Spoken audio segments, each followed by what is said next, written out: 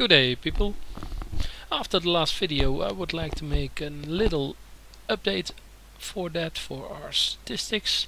Last video I made 6 times a 5-minute test, and over there with the same numbers over here, with the input, with the chance and the payout rate, and with our increase and decrease percentage. Okay, over here we had pretty nice number for half-hour test, but now we're at, well, 29 minutes and we're already above that, so that's pretty nice. Those 5-minute tests were always less than 5 minutes, so in total of 30 minutes it may add up a little bit, but this is much better than I anticipated. And well, for that we got another 20 seconds to go, so it's raking up a little bit. And next to that I would like to make another episode of an hour, but we'll see. I want to raise my total number, and sorry, that was 30 minutes, check.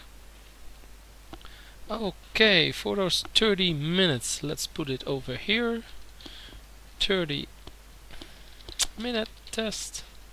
We got 8242. If you're gonna push that over here, we got a 0.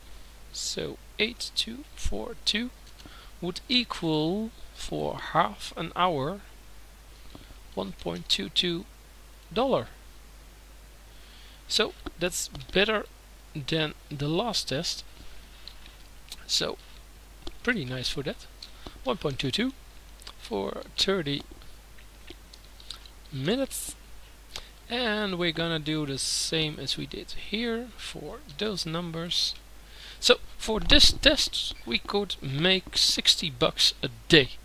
Well, with the next test we're gonna do our 1-hour test, or I'm maybe gonna do another 30-minute test, but we'll see.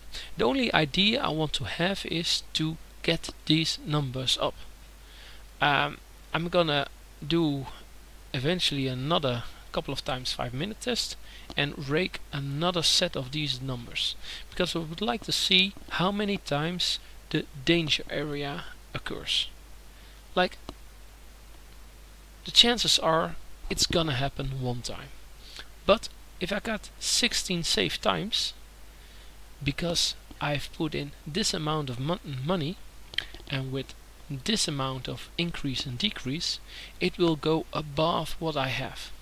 So I would make another, let's say, well, already 1300. So a couple of, like, 5 minutes, I'm in another area and I'm getting a little bit safer. Like, getting those 17 safe times, it's much appreciated. And eventually, if I can get those 18 and maybe in the future those 19 times, it would mean a lot. Now let's see what I've made, like in, well, I did a half-hour test, half-hour test, half-hour test. In, well, I think 2 hours I made this amount of money. That's really not that much, but keep in mind we're at a low number and we're running small tests of 5 minutes, 30 minutes, and maybe sometime we're gonna do a 60-minute test, but eventually I would like to see if it pans out for 24 hour, because in that case you're just gonna turn on your computer, click, and that's it. So for our statistics, I started out with this number. At the moment we're gonna put in our numbers what we have now, so 37782. so that's for our 1 input, and our 10 inputs we're gonna put the same amount over here, but we're gonna push a little bit here. So this is my amount how I started. I started out with the faucet. Like I did 2, maybe 4 faucets with our small increase and a small chance from 2-3% and catching up. After that I decided already pretty soon on to get a high chance with a low payout with an decrease on loss events. And from here I started with the 10 and it was working perfectly. In no time I was up here. But all of a sudden this happened, this little number over here, and this little number couldn't cover that little number, so I was just short. So all of a sudden I was at this number. Well, then I started making some numbers, adding it up, crushing it down, and I decided to play it even safer and back to the 1 input. And this area over here are the safe dices I can roll. And over here 16, 17 I would like to have in the future have a 19 over here. That would be really great.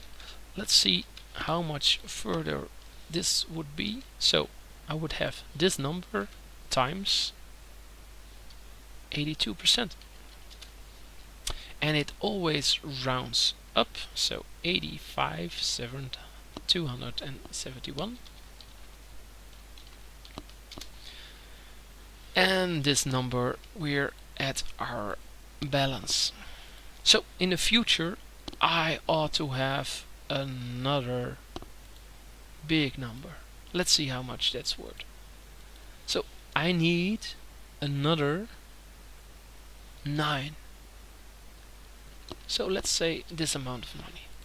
If I got $19 in my balance, I should be able to get 19 safe numbers. Well, statistics always work against you, but it's a pretty good odds that I'll make it. Even now, if I can't make the 17, so if I'm losing from 16 on 17, I still have this minus this. That would mean 16. Well, I can start all over. The only danger area is just surpassing a new number. If I just surpassed 17 time and I make a fail one, I got nothing and I have to start all over from the faucets. But in theory it works. Alright, if you got any questions, put it in below. Up for the next one, I think I'm gonna do another 5x6 minute test because I want to know what these numbers are. Okay, good luck with your rigging.